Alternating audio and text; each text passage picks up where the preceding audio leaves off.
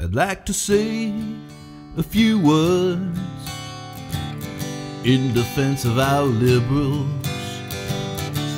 Our liberals ain't bad, nor are they mean. The liberal leaders they have, while they are pretty bad,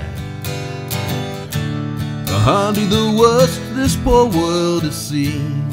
Let's turn history's pages, shall we? Take Mao, for example.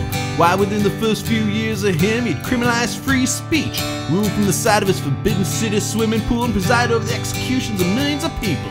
A few years later, he outlawed private food production and millions more died. That's like single-payer agriculture or something. It's not a very good example right now, is it? But here's one. The Eastern European Soviet occupation put people in a terrible position. I don't even like to think about it.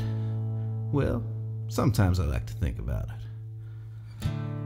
Just a few words in defense of our liberals, whose time at the top could be coming to an end.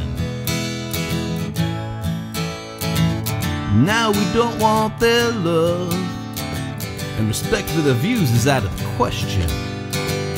But in times like these, we sure could use a friend. Hitler, Stalin, liberals who need no introduction. Fidel Castro, that's right. Liberals think he's so great.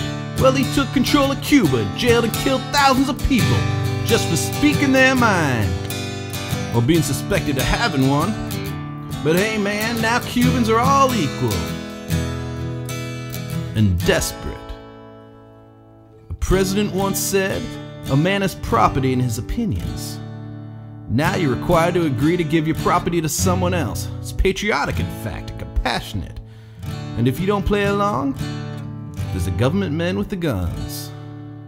That's what the Second Amendment is for, isn't it? That's what it used to be for.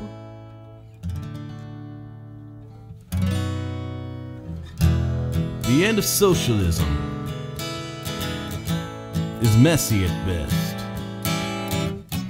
and this plunderous state is ending, like all the rest.